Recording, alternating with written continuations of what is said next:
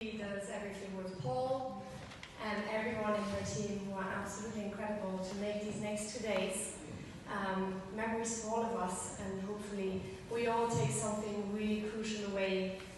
We learn, we meet new people, we create new projects and make this a very constructive 2 days.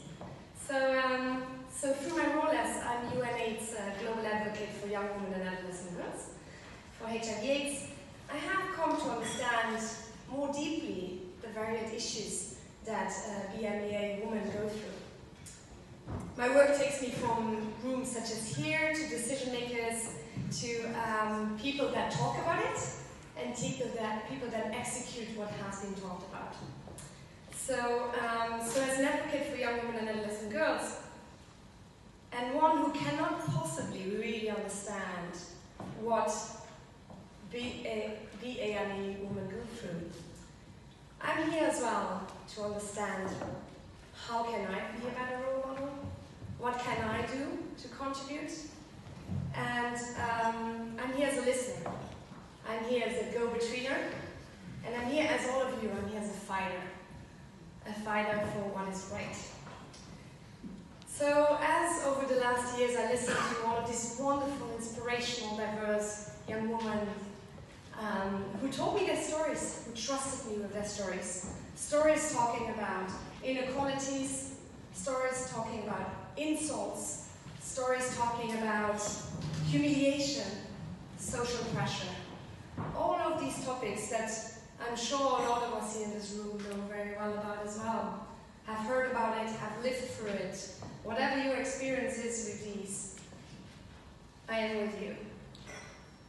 So, we are here to take all of these stories that I have heard from, that you have heard from, and to find the solutions. Of course, I take that crucial insight that a lot of these women that tell me these stories that I have met in South Africa, I have met in Ghana, Uganda, all over the world, in the UK, often they are not in these rooms. They are not here today, or a lot of them. And I'm really looking forward to that day when there doesn't need to be a Tessy standing in front of you talking about their problems and talking about their inequalities and their injustices and their pains and their fears, but that they can do it themselves. Stand up for themselves, that they have a bigger platform to speak up for themselves. So, all of us in this room, as I said before, we are all allies. We're all here for the same purpose. We're here to change people's lives. We're here to listen. We're here to create new policies that also adjust and actually work with what people need. We need to make sure today, and the day tomorrow, and the day after tomorrow, that we put these individuals on the table to create policies, to create laws, and whatever you are doing in your specific positions that benefits them by knowing that they helped us shape these. So, I'm sorry, I'm a bit nervous, and it's very early. We had a wonderful dinner yesterday evening where we got to know each other a little bit more. So, why am I here? As I said, what I hope that one day the BAME women and girls won't need someone like me here. They can speak for themselves. In this room, we have a true gold mine of people who have experiences and knowledge. The work we all do, whether within or outside of sexual health, is no doubt driven by a need to make change.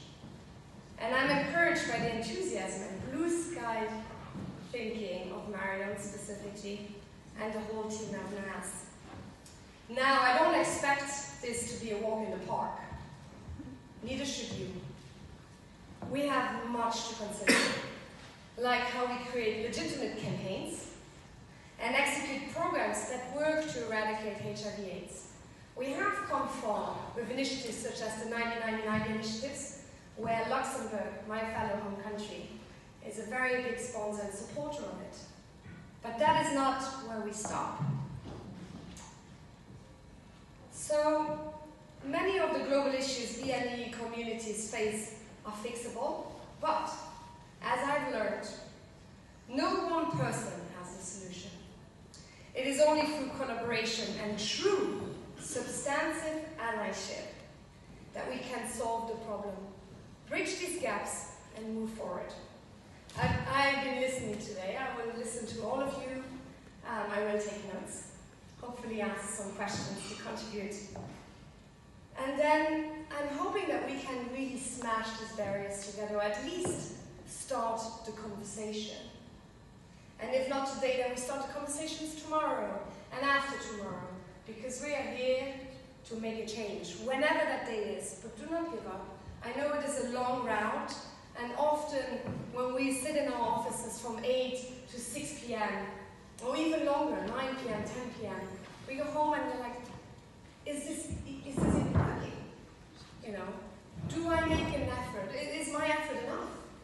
Do I reach the people I want to reach? Let me tell you, I know it can be frustrating at times, but BME women, they need you. Other minorities communities, they need you. So do not be disencouraged. It might not be visible today, but maybe tomorrow or after tomorrow, because with your effort, you're putting a seed in the ground